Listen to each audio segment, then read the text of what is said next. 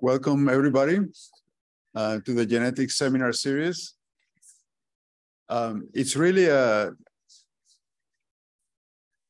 true honor to introduce Professor Mike Levine, who is the director of the Louis Sigler Institute of Integrative Genomics at Princeton University and a faculty of molecular biology in the department at Princeton, where he arrived in 2015 after many years at Berkeley and before that at UCSD and Columbia. And although he has never been a faculty at Yale, I think that his connections to Yale provide really some fundamental and long-lasting enhancer contributions that have had a long-lasting effect on his academic career. So Professor Levine did his undergraduate at Berkeley, and then he decided to move to Yale for his PhD with Alan Garren at MBMB. And he actually got the highest honor of Yale as a former graduate student with the Wilbur Cross Medal in 2009. And then for his postdoc, he tried to ask a fundamental question in developmental biology and gene regulation, and it's how do you interpret the DNA to specify different body parts?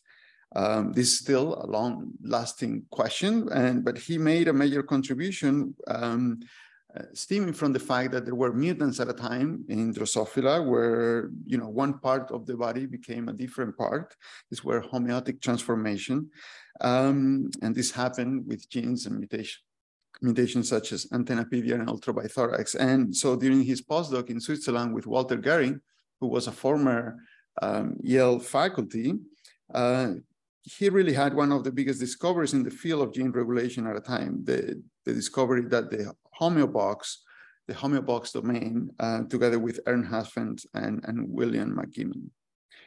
And this basically was a major discovery because, stemming from a theory from Ed Lewis that, these homeotic transformations could be based on a gene that might have a common evolutionary region, and therefore they might have some conserved sequences. So basically they use this conserved sequence on the antennapedia gene to really fish out this conserved domain of the homeobox, which is, as you know, a transcription factor domain that recognizes specific DNA sequences. And he went on at Columbia as a faculty to then identify some of the sequence recognitions of the homeobox domain.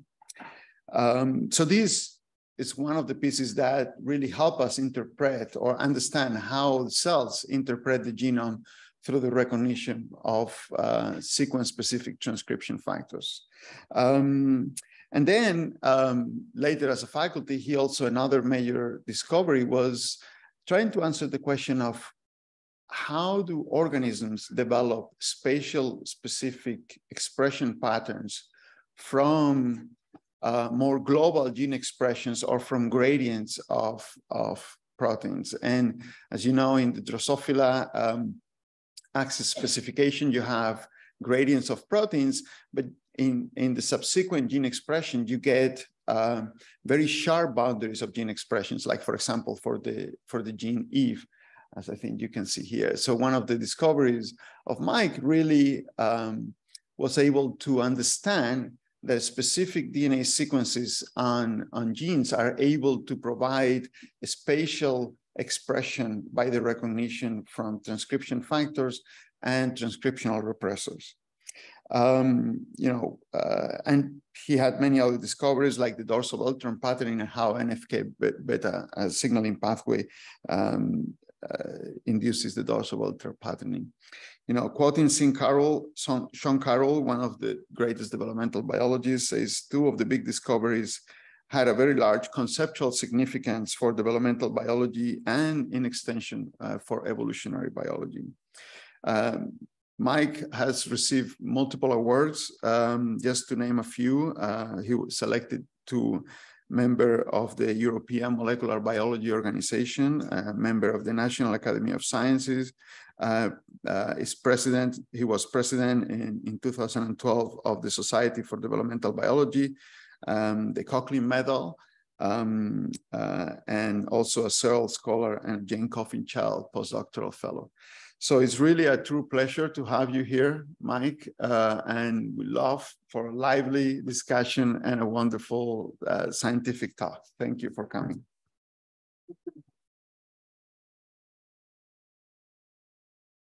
Thank you so much. I think I should just play with the house money and quit after that lovely introduction. But I'll say a few words. I'm going to try to keep it brief. First of all, I'm very excited to see Joan Stites in the front row. You know, when I first arrived here as a graduate student in MB&B in 1976, Joan and Tom kindly hosted the entire MB&B first-year class to dinner at your house. And it was really fantastic. I mean, it immediately made us feel like we were part of this great community. And I think that is the special attribute of Yale. There is a real intimacy of the associations between faculty, postdocs, and students here that I haven't seen anywhere else. I think it really is a wonderful culture. And so thank you for that. For 40 years, my lab has studied gene regulation using primarily the early Drosophila embryo as an assay system. Most of these studies are really focused on transcriptional enhancers, which are the key switches in turning genes on and off in response to developmental processes and in disease. And I realized all these years later that many of these studies were greatly influenced by the lac operon. I know it's weird to start with the lac operon, but for me, after all these 40 years of studying gene control, I've never encountered a more elegant mechanism of gene control than the lac operon. And when I was an undergraduate at Berkeley and a graduate student here at Yale, this was the paradigm for gene control. In molecular biology classes, we learned how RNA polymerase and the lac repressor compete for overlapping operator and promoter sites. In biochemistry, we learned about the beautiful process of allostery, where the lactose molecule binds to the repressor to kick it off the DNA so polymerase can transcribe the operon. And then in genetics, of course, you learn about these wonderful constitutive mutants that either cause only activation or repression by having constitutive operator sites or promoter sites. It just doesn't get, for me, it doesn't get better than that.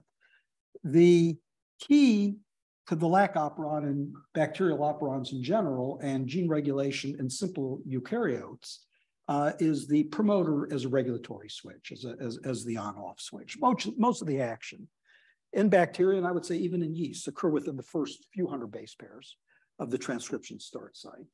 Well, that's not true in animal development. In metazoans, instead of a regulatory switch at the promoter, the action's at a distance. And here, is there a pointer? Or I guess I can use my, no, you don't really see the arrow. Now, come on. One of you guys has to have a little red pointer sitting in your briefcase because I don't have one. And no? All right. I'll. Oh, yeah. There's stuff down here. Hang on.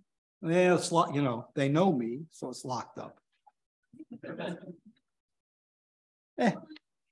It's okay. Very good. Thank you so much. Where would I be without the pointer?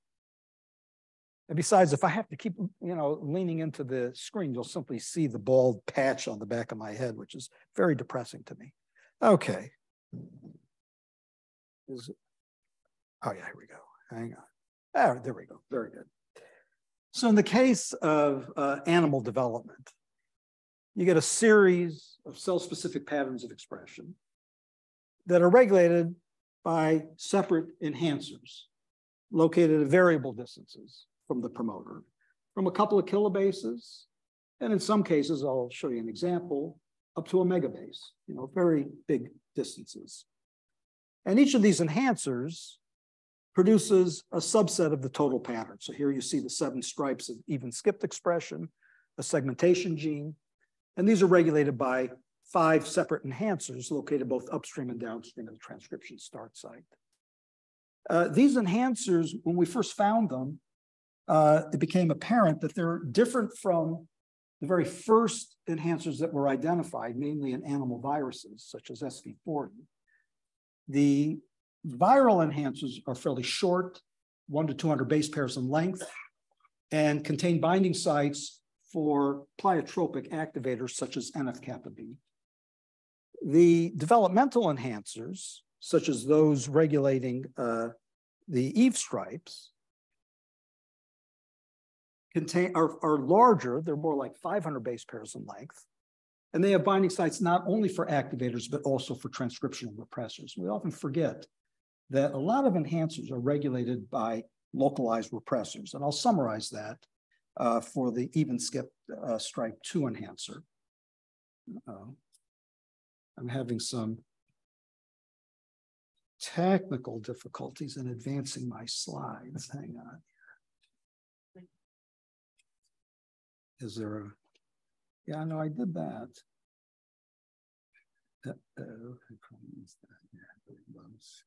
Oh, there we go. Okay. Yeah, just hit the mouse. All right. So this just summarizes one of the developmental enhancers controlling those 7 Eve stripes. And this is typical of the other 4 enhancers. This enhancer controls the expression of stripe number 2. It's 500 base pairs in length. It contains a series of binding sites for transcriptional activators like bicoid, which in principle could switch the enhancer on throughout the anterior half of the embryo. But the enhancer also contains binding sites for localized repressors. And you see one of those repressors called giant in green. Giant's expressed in 2 domains, but I'm just focusing on this anterior domain of giant expression. It's a leucine zipper transcriptional repressor. It binds to the stripe 2 enhancer and forms that sharp anterior stripe border. So you can see the normal giant pattern tightly straddles the stripe 2 anterior border, and it forms that border through repression. A different localized repressor called crouple, expressed in central regions of the embryo, form the posterior border of Eve stripe 2. And we're able to see the action of the transcriptional repressors in living embryos. And this is really the reason why I moved to Princeton. I didn't move to Princeton to become a fancy director. That's not really my thing. I moved to Princeton because Liz Gavis and Thomas Greger developed a method for doing quantitative live imaging.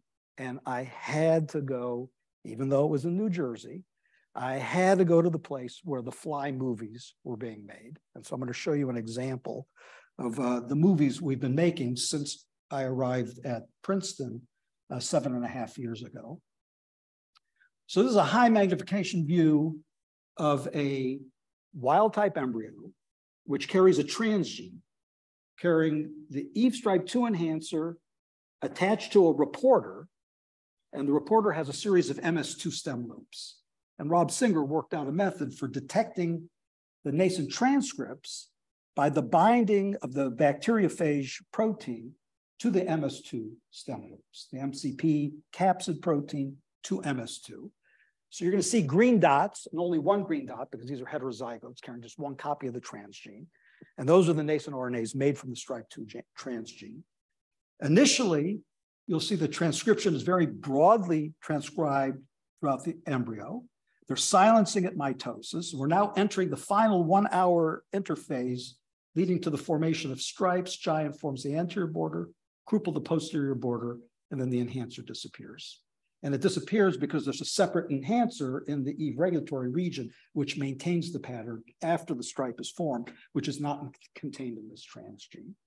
So I don't know, maybe it didn't mean much to you, but these movies for me were totally mesmerizing. I'm from Hollywood, California, and I love movies, and that's the closest thing to my godfather. Although I should note that I'm really in the Hollywood spirit, like a Jewish movie producer, because of course I didn't make that movie. That movie was made by Jacques Bothma and another graduate student in the lab. I financed it. Okay, very good. So one property of developmental enhancers that distinguish them from the original, prototypic viral enhancers is regulation by repressors. Another very salient property of developmental enhancers is their ability to co-regulate linked genes. And so what you see here is an experiment that was set up by Takashi Fukahaya and Bomi Lim, two former postdocs in the lab. They placed a number of developmental enhancers in this 3' position downstream of 2 reporters containing MS2 stem loops, as I described, and another bacteriophage system, PP7 stem loops, and this permits visualization of the nascent RNAs from these reporters in green or red. They have identical promoters, and our expectation from classical looping models is that the enhancer would randomly select one of the promoters, produce a transcriptional burst, come apart, and then once again, it would be jump ball, and you would randomly select one of the promoters. And in this way, get alternating red and green stripes on a per nucleus basis. But as you can see, that's not what we observe. Instead, we observe co-bursting of the 2 reporters by individual developmental enhancers. This is a fairly weak developmental enhancer, it's only producing 3 bursts over the 30-minute time frame of analysis. So you see pretty good co-bursting of the PP7 and MS2 reporter genes, and then a lag period, and then another burst, and so forth. And this is a very consistent trend. The developmental enhancers are co-activating the linked genes. These 2 promoters are separated by about 16 kilobases in length. And that prompted us to propose, as many have proposed now, a transcriptional hub model where the shared enhancer co-regulates linked reporter genes by virtue of these large aggregates or condensates of RNA polymerase, the blue ovals, at the promoter. So somehow the enhancer forms, seeds the assembly of these aggregates of polymerase. They're very large, doesn't require the enhancer to come into direct contact with the promoter. And then an activation event occurs to release these polymerases from the hub to give co-bursting of the 2 genes. So those are 2 properties of developmental enhancers I wanted to briefly summarize: regulation by repression, and the ability of enhancers to co-activate 2 or even 3 linked genes.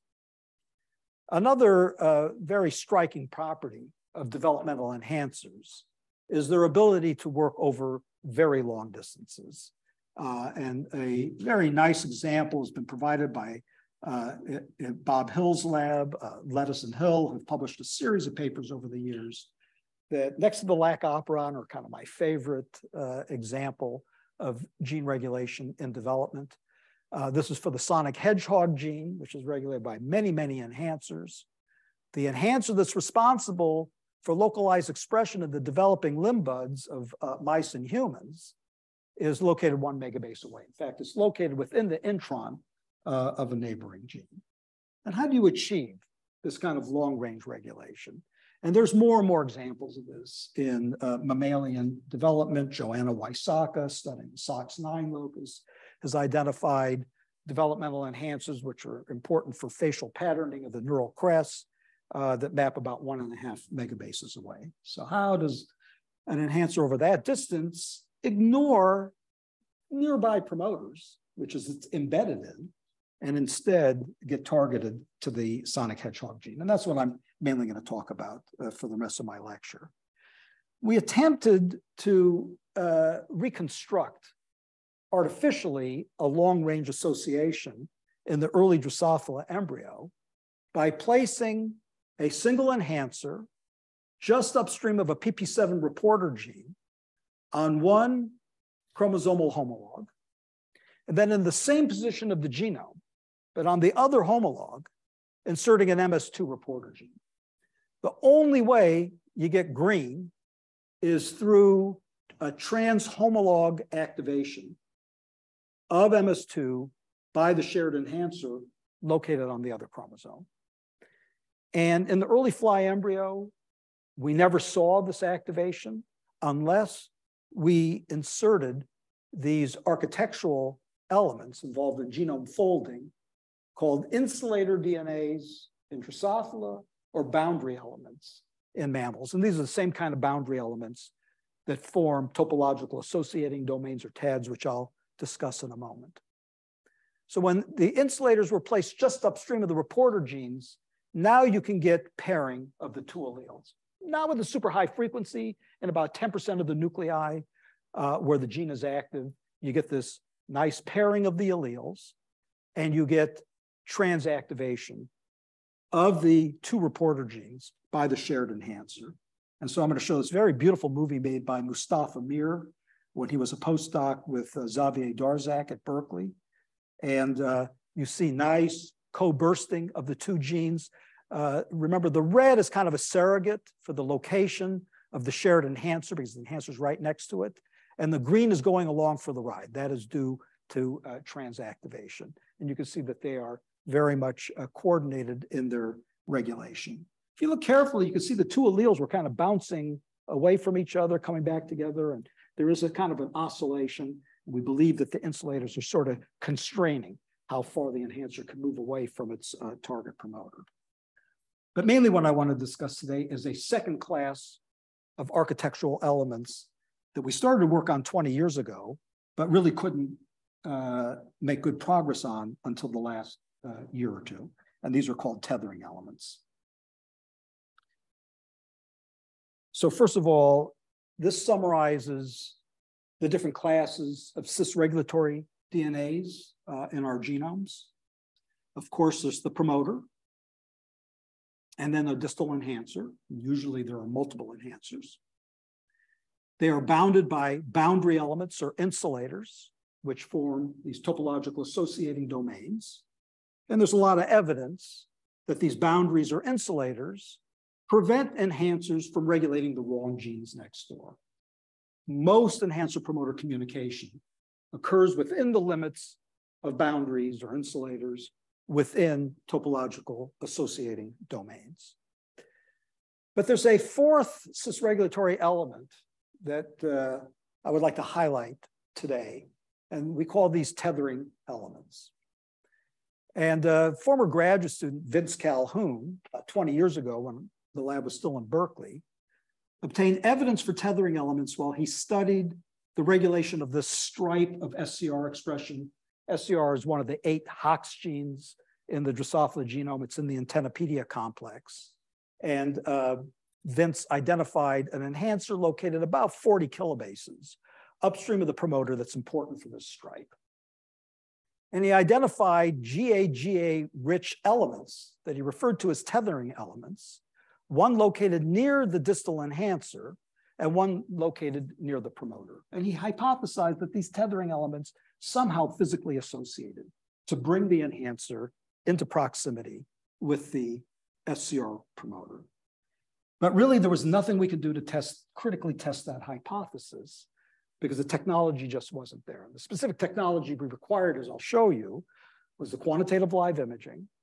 Of course, the genome editing developed by Doudna and Charpentier has just been transformative, I think, for all of us. And the construction of high-C chromosome conformation capture maps. And using these three methods, 3C maps, live imaging, and genome editing, it was possible to manipulate the tethering elements and get some insights as to how they work.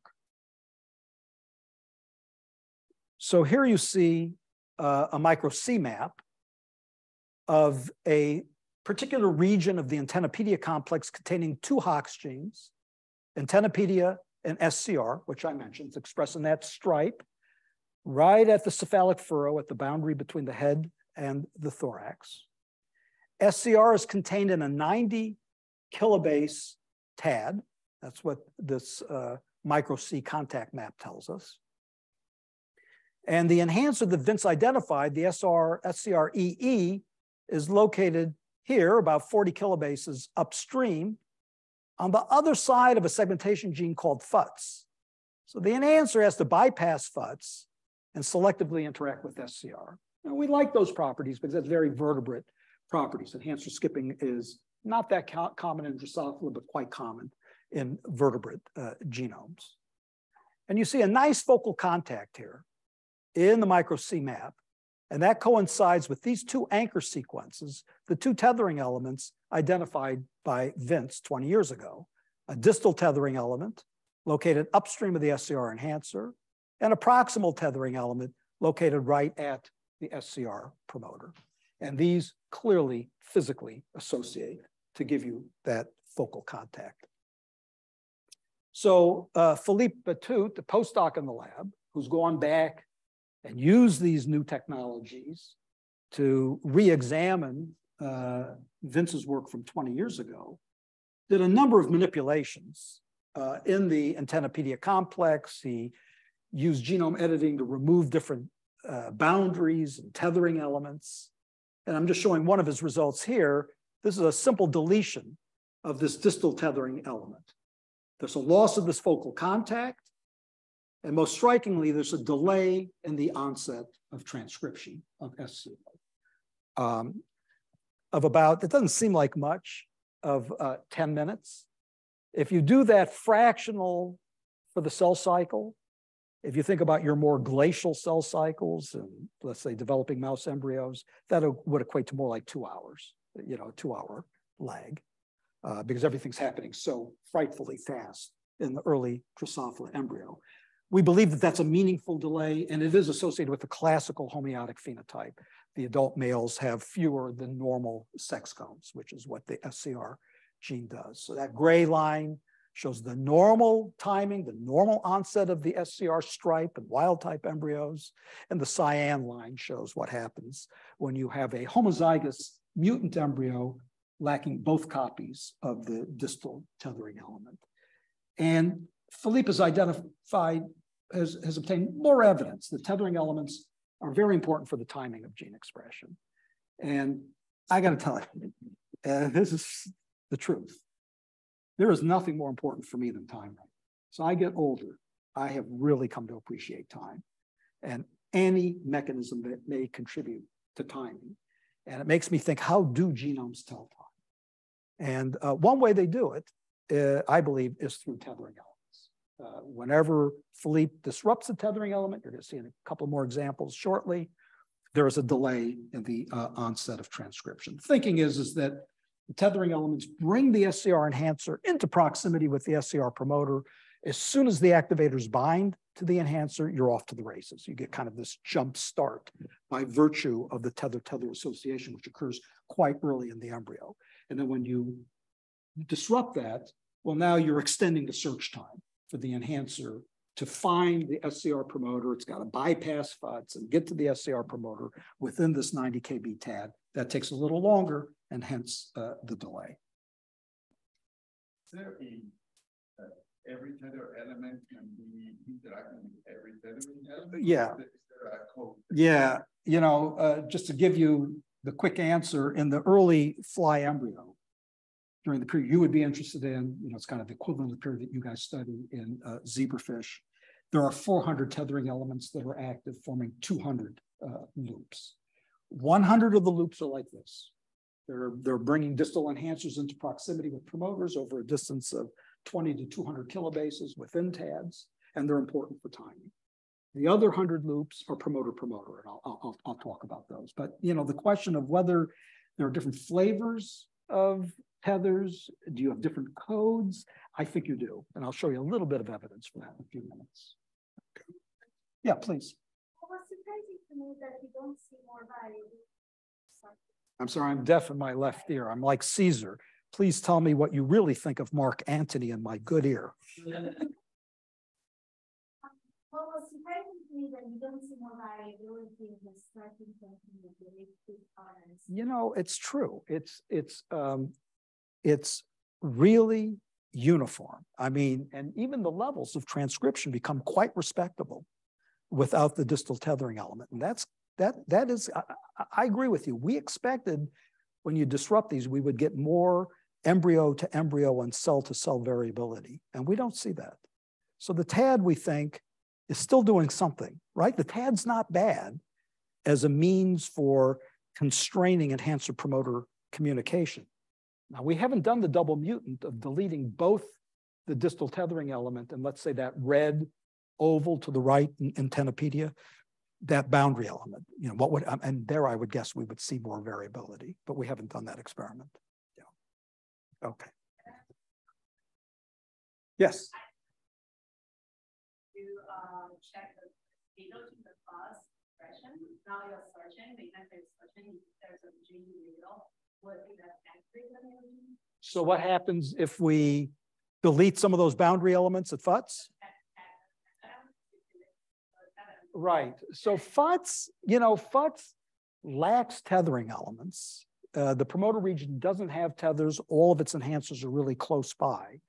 When Philippe removes, let's say, that 3' boundary, that 3' red oval downstream of the FUTS transcription unit, when he deletes this boundary, the enhancer really doesn't get trapped on the FUTS promoter.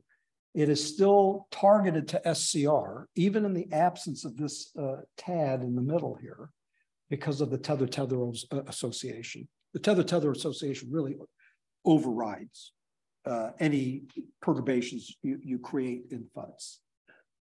Now, I think Philippe has inserted tethering elements into the FUTS promoter, and then I think the outcome is very different. Right. Probably didn't make myself clear enough. So you did it if the tether around the SCRG, right? Yeah. Then your hypothesis is now it's not so tethering, like free tethering, but right. more searching. Right. But when you do searching, there's a gene in the middle, right? By distance. Yeah. Why don't you go in there? It's kind of sealed off in its own TAD. So, you know, FUTS does have these 2 boundary elements, and you can see that little triangle there and a little volcano. That's the FUTS gene, which is functioning quite autonomously within the greater SCR TAD, spanning the entire SCR regulatory region. So I don't think the enhancer gets lost in that TAD. I think it's just excluded by those 2 insulators, by those 2 boundary elements. I mean, that's a really good question. I'll tell you, and I think this explains this delay. The enhancer, normally because of this tether-tether association, is very directed to the SCR promoter. When Philippe removes this DTE, he now sees the enhancer forming lots of contacts upstream. It's like moving backwards. You know, it's lost. And so now it's sampling the entire TAD. It's not as constrained in its directionality, and it's just kind of flapping its wings all over the TAD. And so it takes longer to find the SCR promoter in the absence of the tether. Okay. Right, so this is just a very brief digression. The theme is time. And we think the tethering elements, however the mechanism works, is important for timely activation of critical genes like the Hox genes. Philippe loves non-coding RNAs. And he noticed that the SCR enhancer is itself transcribed. That's not rare to make eRNAs. We don't think it's really an eRNA. There is a promoter at the 3' edge of the SCR enhancer, which leads to a long link RNA. We call it the link eRNA. And it's about an 8 kb transcription unit with an intron, but it's non-coding. It's a link RNA that originates within the SCR enhancer. So somewhere between an eRNA and a link RNA. And Philippe noticed some old literature suggesting that, ironically, that this link RNA made from the enhancer that regulates SCR might produce an inhibitory effect on SCR expression. So in the early embryo, you get this broad band of the link RNA. That's what you see in red here. And SCR is not on. It comes on quite late. And then later, in a wild type embryo, the link RNA sharpens up and you start losing expression in the region where SCR comes on. Okay, so I switch colors on you here. Now the link RNA is green. The first SCR transcripts are in magenta. So it looked like there was a mutually exclusive effect going on here. As long as you had the link RNA, SCR was off. As the link RNA diminished or sharpened, SCR can come on. And so Philippe tested the idea that the link RNA, although it's coming from the enhancer that activates SCR, is nonetheless important for inhibiting it and getting the proper timing of gene expression. He simply deleted the transcription start site within the embryonic enhancer, and he gets very striking precocious activation of SCR in the early embryo, consistent with the idea that the link RNA is somehow inhibiting the timing of SCR transcription. How? We don't know, but there's 100,000 link RNAs in the human genome, and I will humbly submit to you the idea that many of these are important for the timing of gene expression, which mostly people have not looked at. Could be a very subtle thing. In this case, I mean, SCR comes on 20 minutes earlier when you remove that link RNA than normal. That's a bigger effect than removing the tethering element. So it's a pretty significant effect for this system. Okay, so I just mentioned two mechanisms of timing, the tethers and these non-coding link RNAs that occur between enhancers and their target promoters could also be influencing timing. So I mentioned in response to Antonio's question that there are 200 loops in the early embryo. 100 are like what I described for SCR, a long-range enhancer-promoter interaction. The other 100 loops are like this. They bring together two different promoters, typically of paralogous genes. So this shows the Knirps locus, one of the classical segmentation genes in Drosophila. And Knirps is not alone. It's joined by a paralog called Knirps related, which clearly arose from a gene duplication event, which are extremely common in metazoan genomes. The two promoters are separated by 74 kilobases, and each promoter contains a tethering element, just like the tethering elements I described for SCR. GA rich, one is located just upstream of Knirps, the other just upstream of Knirps related. They physically associate to give you this very nice focal contact, bringing the two promoter regions together. And this is a cartoon of what we imagine is going on. The green ovals are the tethering elements near the two promoters. They come together to bring these distant genes, although they're 74 kilobases in length and linear distance, they're now brought into physical association through topology, raising the possibility that they could be co-regulated by shared enhancers. And a fantastic postdoc, who's in fact, I think, coming here for a job interview in MCDB in a day or two, Michal Levo, tested this idea that the two tethering elements are bringing Knirps and Knirps related together for co-regulation by doing live imaging. So she inserted within the endogenous loci, everything I showed you before were reporter genes, but now she's manipulating endogenous loci using CRISPR-Cas9. She inserted PP7 into the endogenous Knirps related gene and MS2 stem loops into Knirps. And here's an anterior stripe of expression regulated by the shared enhancer, located very close to Knirps related, quite far from Knirps, but you can see it's co-regulating the two genes. So this is a quantitative trace from a single nucleus in this anterior stripe with time on the x-axis in minutes and y is the fluorescence intensity. And you see pretty good co-bursting of the two genes over this distance. Now, and this upsets some people, but I was very excited when Michal and another postdoc in the lab, João Raimundo, obtained evidence for this. We refer to them as topological operons.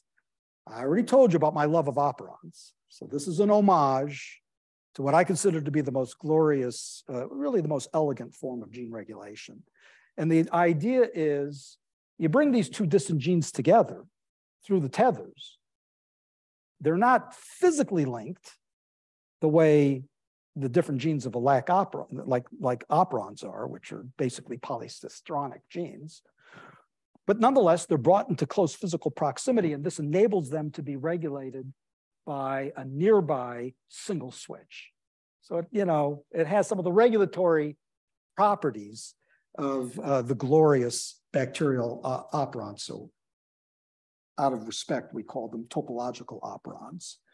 And João found that these topological operons can contain genes separated by 240 kilobases. So this is the same setup I showed you before. The two genes have tethering elements. We can see in the high-C contact maps, they're brought into physical proximity. João found a shared enhancer upstream of cilia, which gives you this nice band of expression on the top of the embryo.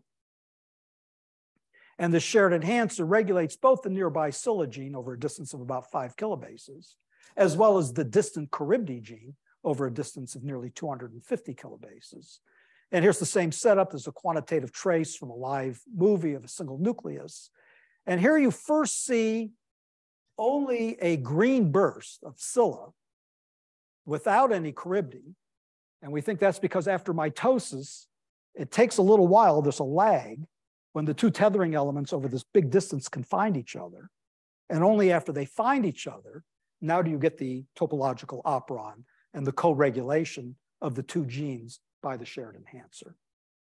And in this experiment, João removed this distal tethering element located next to the shared enhancer.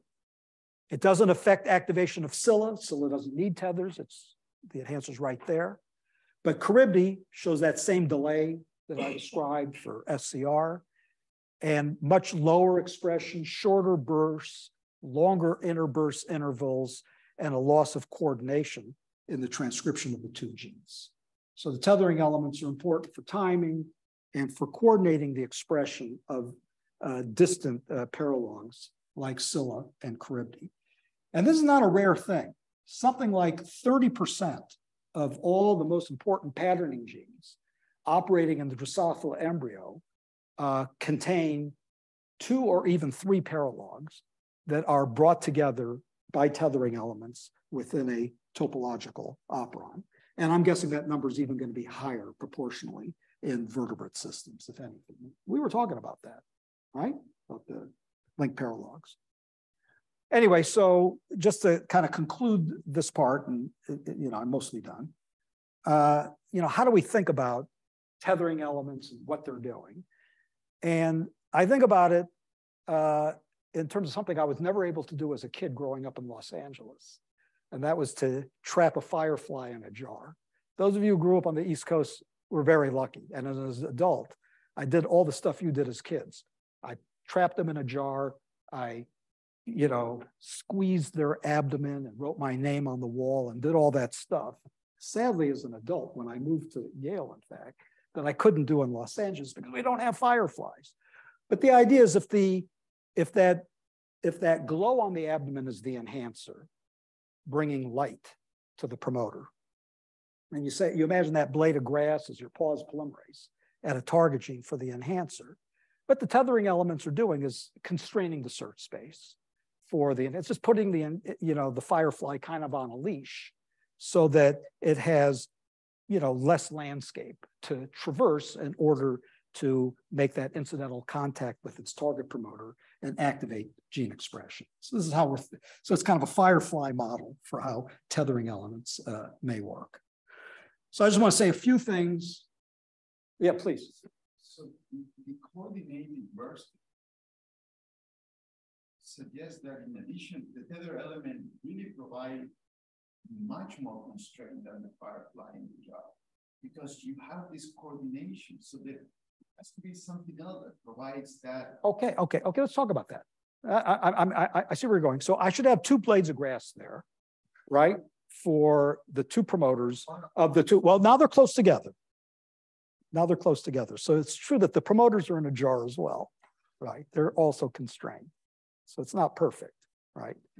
But for all we know, when that firefly comes here, it could be separately activating those two piles of polymerase that are brought into physical proximity.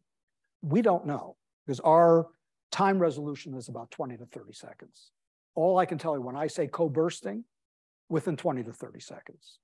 So for all we know, the firefly's doing this and going back and forth between the two pause polymerases on the two promoters to activate expression. We don't know. We don't know if it's truly simultaneous and there's truly one source of polymerase for both promoters. We don't know. We imagine that's the case, but we don't know. Okay, so I'm going to say a few things about how tethering elements work, and then talk about a very recent finding in the lab of metal loops in the brain. Not much more time. Okay, so there's hope. Right. Peter Vereiser and others 20 years ago showed that a protein called GAF, GAGA-associated factor, binds to GAGA repeats and has a looping activity. And its looping activity is mediated by this N-terminal POZ or BTB domain, which causes oligomerization of the GAF protein. And they did in vitro studies, including EM studies, showing that they can bring together two separate DNA molecules, both with GAGA elements on them, with a GAF oligomer. And so they have this model for looping through oligomerization of the POZ domain.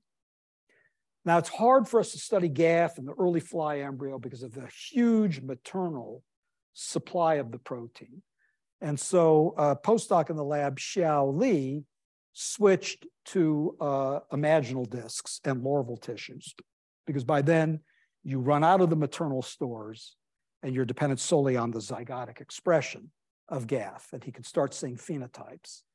So in collaboration with Carl Wu's lab, Xiao obtained larvae that are homozygous for a mutant form of the endogenous GAF protein, lacking the POZ domain and lacking this ability to form oligomers.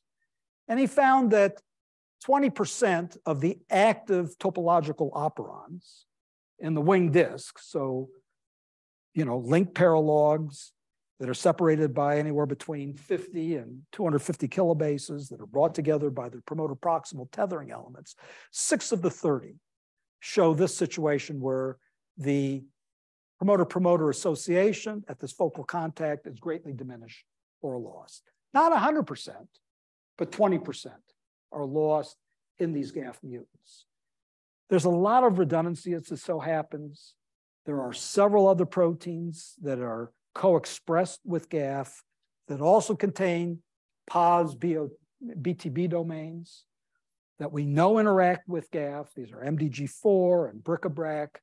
And we're in the process of trying to get rid of them all to see if there's a more dramatic loss of these focal contacts. But the writing is on the wall that these POZ BTB proteins are very important for homotypic, long-range physical associations of distant DNAs. And they may fall into different classes. It could be that these 20%, those 6 of 30 toporons that are greatly diminished, rely more exclusively on GAF than some of the other tethering elements, which may rely on one of the other BTB POZ proteins like MDG4 or bric-a-brac. And we're testing that idea by removing those proteins.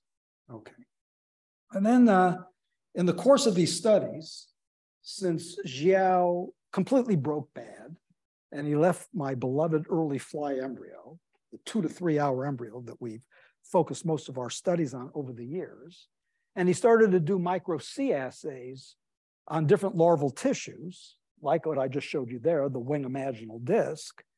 He looked at the larval and adult brains, and he sees something you just don't see in any other tissue. And that is super long-range associations of very distant regions of individual chromosomes. So this is the entire Drosophila genome.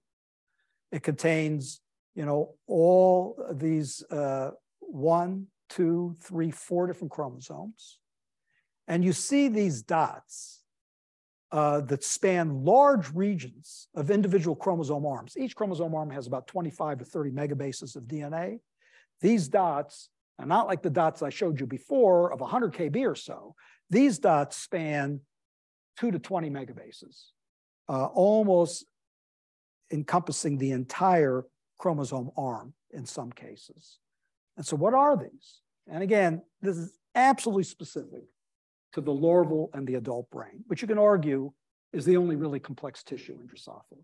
It's lots of different, subtypes. The fly brain has 100,000 neurons.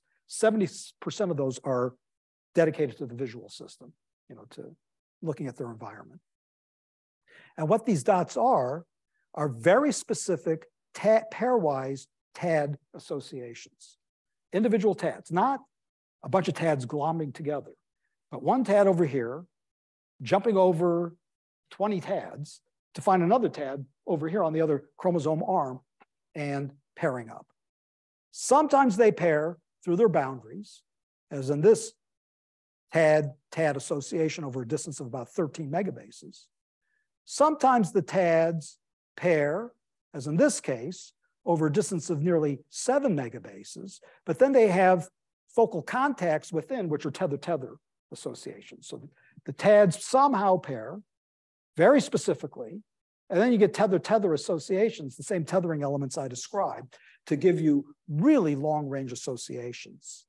And this is the last data slide, the penultimate slide. And this shows one example. This shows 2 different TADs. One contains sticks and stones. One contains hybris. The 2 TADs are separated by over 6 megabases on the right arm of chromosome 2.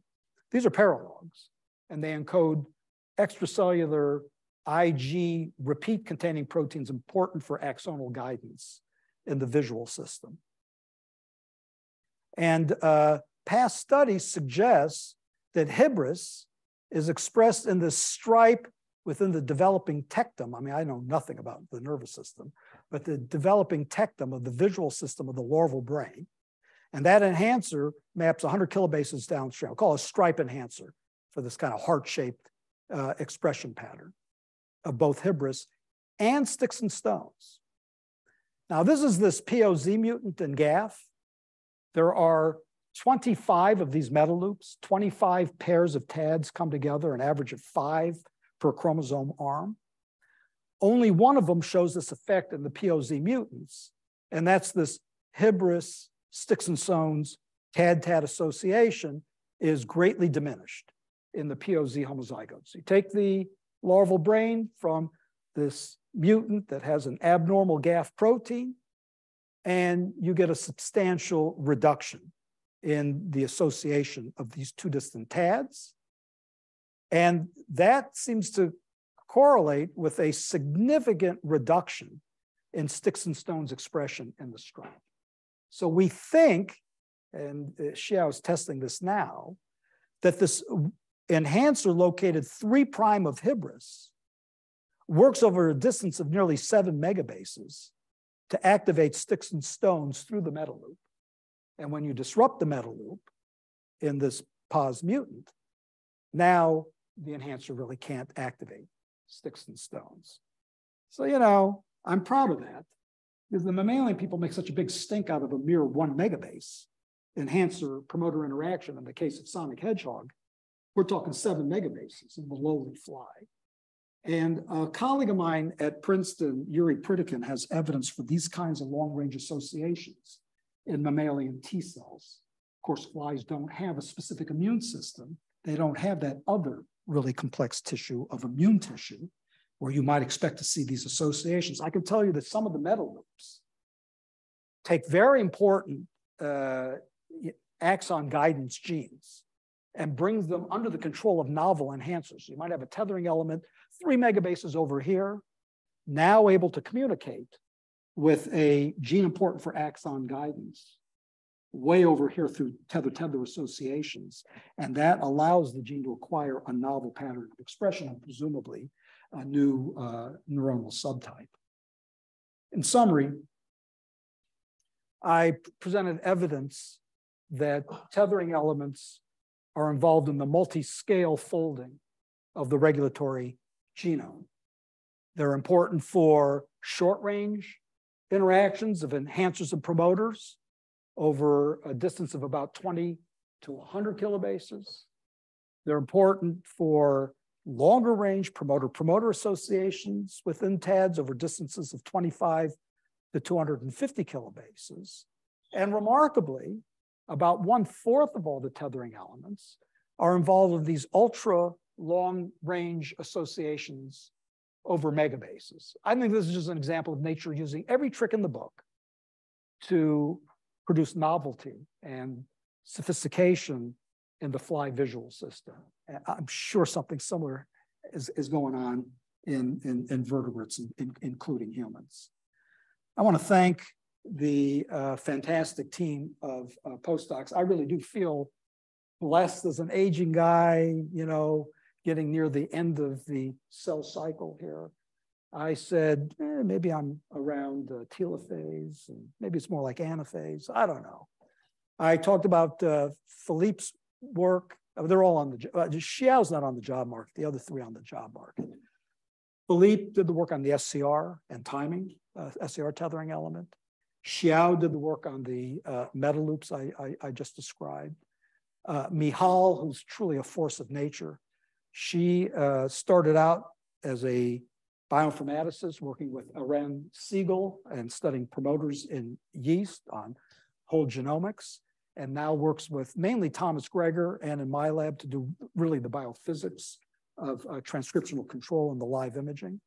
And João Raimundo was the one who figured out that those two tethering elements that Vince found are actually scattered throughout the genome, and that there are 400 of them. And with that, I'll stop and take any more questions. Thanks for your attention.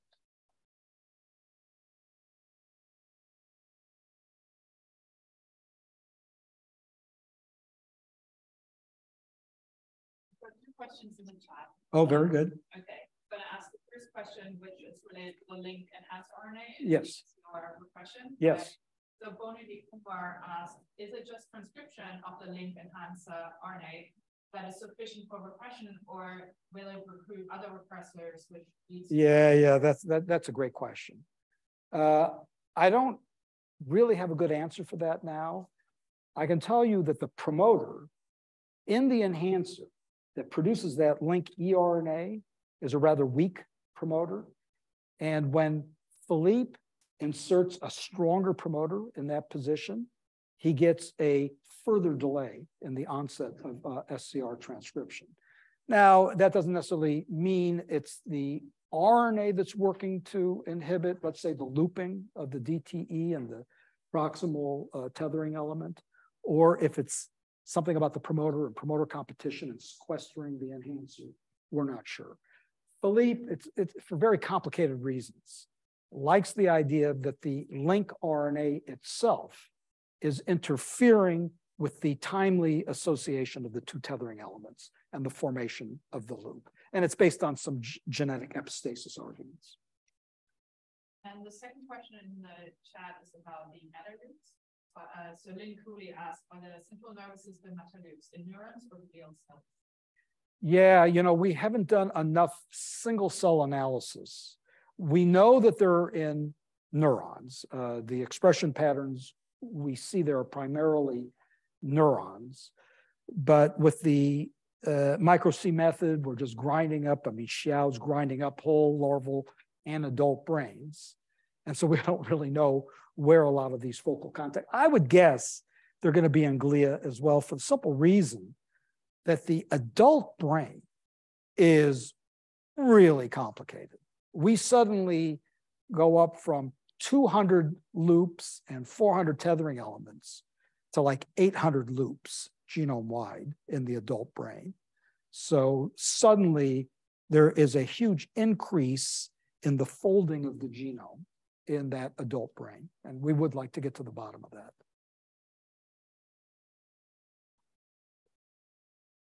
Could you speculate how these super long range interactions like evolve? Is there like some sort of conservation in other invertebrates, or do you think it's unique to these vertebrates with really complex?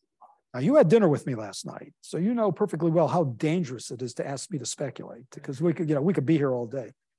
I don't think it's that hard. So let's say you've got this really critical gene, and we know like LAR, Kai Zim has been working on this forever. It's a receptor protein phosphatase, very important for axonal guidance. And it's got its suite of enhancers that regulate it in neuron-specific patterns. And there's a meta loop that's a few megabases away. It's an intergenic meta loop. So it's not bringing a paralog like sticks and stones. It's just bringing some intergenic region to LAR, presumably to give it a new pattern of expression, a new functionality, without presumably disrupting any of the old functions. So it's maybe an easy way to acquire one new function on top of all the existing functions. Now, how do you get that? Well, we don't know exactly, but geez, GA repeats are not that uncommon. That may not be enough, but you can imagine if you have this enhancer here regulating some nearby gene, and you want to swipe that enhancer to do something new in your nervous system, if it gets some GA repeats near it, it may get sticky for a new gene. So I don't know how hard it may be to do that. Of course, if it causes problems, well, you're going to get rid of that. That is a failed experiment, and you'll never see that fly. So I don't know how hard it is to do. They're not that common, but I have a feeling you get a tethering element, and now you have a chance of getting some stickiness for a new enhancer. Thank you, Mike. Great talk. So the co-bursting of the G is controlled by the doctor is very striking. It seems to fit into the model of the persistent promoter enhancing interaction is required for the bursting, which Swagger several years ago showed a very problem. But at the same time, there are others, for example, Alistair Bedinger, also from the legendary house of Levine, I would say, showed in mouse. There are also cases where the persistent contact between enhancing promoter is not required. Right. So is this mainly the live versus mouse? Yeah. This is a great question. And I really don't know what to say about it. I grew up believing that there was a special Romeo and Juliet relationship between the enhancer and the promoter. And it just doesn't look like that. There's a young guy at the Basel Immunology Institute, Luca Giorgetti, who's been doing some really nice work on SOX2 regulation, where he moves the SOX enhancer at all sorts of different positions, and he correlates contact frequency of the enhancer, contact probability of the enhancer, and transcriptional readouts. And he concludes from these studies that the enhancer only has to be in proximity with its target promoter for about a second, on the order of a second or two, in order to do whatever it does. Is it acetylating something, the polymerases on the promoter? Is it phosphorylating those polymerases? That's a quick step, and it's almost random. There's nothing special. The enhancer is surveying that landscape, and if it happens to bump into a stack of polymerases, it induces them somehow. The slow step is that RNA polymerase, unlike DNA polymerase, is glacially slow. You can only release one polymerase every 5 to 10 seconds because of the Stokes radius and its slow rate of migration. So you have to clear the berth before the next one can go. So if you imagine that an enhancer makes a rapid contact, enzymatically induces a stack of polymerases, and let's say there's 10 or 20 of them, then the slow step is releasing each of those one by one every 5 to 10 seconds. So over the course of a minute or two, you have a burst, and then you repeat the process. And that resonates with me, the idea of a fast step and a slow step in transcription. Is that in fly or in mice? We think both. I mean, so Giorgetti did it all in mouse embryonic stem cells. But honestly, I think it would fit our data just fine. I mean, we had a big journal club in the lab to discuss this, and we are absolutely thinking about the Giorgetti model in the context of our observations. And I would say, roughly speaking, they fit fine. Super talk. Thank you. Thank you. I got to ask more about the. Of course, I was thinking about you when I showed that RNA. Yes. So the question is, as often is it the RNA itself that's structurally doing something, right, or the active that's strengthening? That's right. That's right. That's right. You're exactly right. No, no, the only thing I could just tell you, there's one epistasis experiment. So you delete the promoter of the link RNA and you get really precocious activation. You delete the tethering element and you get the delayed activation. And so Philippe combined the two. And I said, geez, I don't know, combining two unknowns in one experiment seems kind of stupid. But anyway, okay, so he did that. And he gets the same exact phenotype as if he just removes the tethering element. He gets the delay. And so that would tell you that the tether is epistatic to the transcription of the link RNA. Now, is it the RNA or is it the promoter? That's still, right? But we believe that whatever it is, whether it's the transcription, the promoter, the RNA as an entity after it's transcribed, that it is working some way through the tethering elements, since clearly they're epistatic in the double mutant. That's the best we can do now. That's, as you know, Joan, these are hard experiments to distinguish de novo transcription and the function of an RNA. This RNA is fairly stable. It has an intron, it is processed, it's polyadenylated, it's a couple of kb in length. I believe in RNA. So no, I know. I know. We of course would love the RNA. Right. Now, I think Rick Young would say that RNA is going to help bring the tethers together, because those tethering proteins are absolutely undergoing a phase transition. There's no question about it. That's a classic liquid-liquid phase separate. You look at those proteins, these BTB proteins, they want to phase separate just by looking at them, right? And so he would argue, of course, that type of phase separation is facilitated by RNAs. So he might argue that having that link RNA in proximity to the enhancer and the distal tether is going to promote the tether, but we don't see evidence for that. Last question.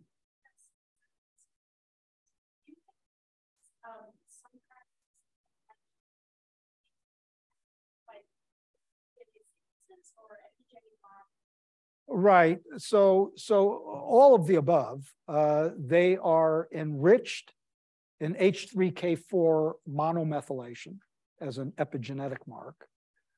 They all have GAGA rich repeats. Half of them bind to polycomb proteins. Half do not, with the exception of polyhomeotic. One of the PRC1 proteins binds.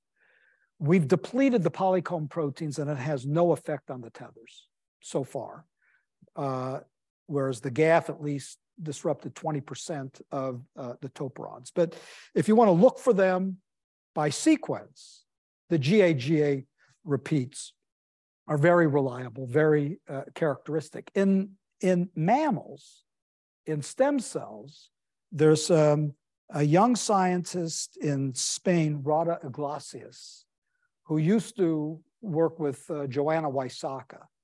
And he has evidence that CPG repeats can function as tethering elements.